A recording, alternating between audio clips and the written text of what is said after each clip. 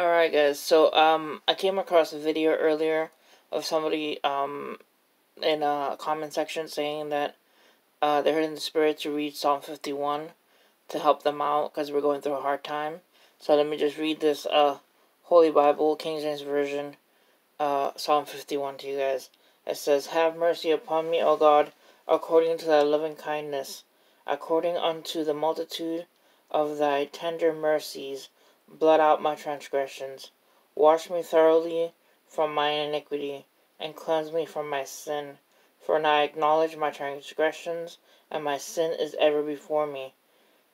Against thee only have I sinned, and done this evil in thy sight, that thou mightest be justified when thou speakest, and be clear when thou judgest.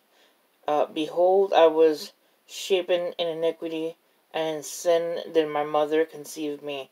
Behold, thou desirest truth in the inward parts, and in the hidden part thou shalt make me to know wisdom. Purge me with hyssop, and I shall be clean. Wash me, and I shall be whiter than snow. Make me to hear joy and gladness, and the bones in which thou hast broken may rejoice.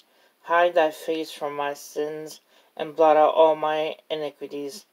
Create in me a clean heart, O God, and renew a light spirit within me.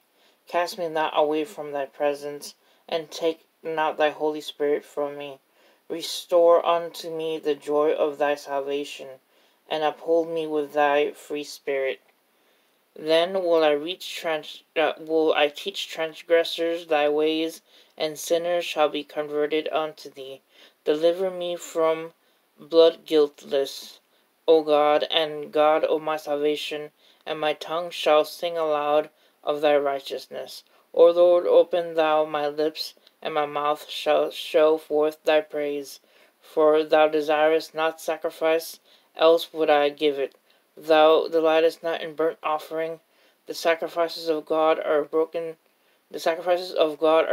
spirit, a broken and contrite heart, O God, thou wilt not despise. Do good in thy good pleasure unto Zion. Build thou the walls of Jerusalem. Thou shalt be pleased with the sacrifices of righteousness, with burnt offering and the whole burnt offering. Then shall they offer bullocks or bulls unto thine altar." Alright, so basically it's, I don't want to get too far off the written word, the exact word saying, but it's pretty much saying a contrite spirit is, what you're offering to God to forgive you. So I just wanted to share that verse. I hope it helps somebody, and God bless you guys. I hope you have a good night. There's so much happening in the world. I share the news and, the things that I see in articles and things like this.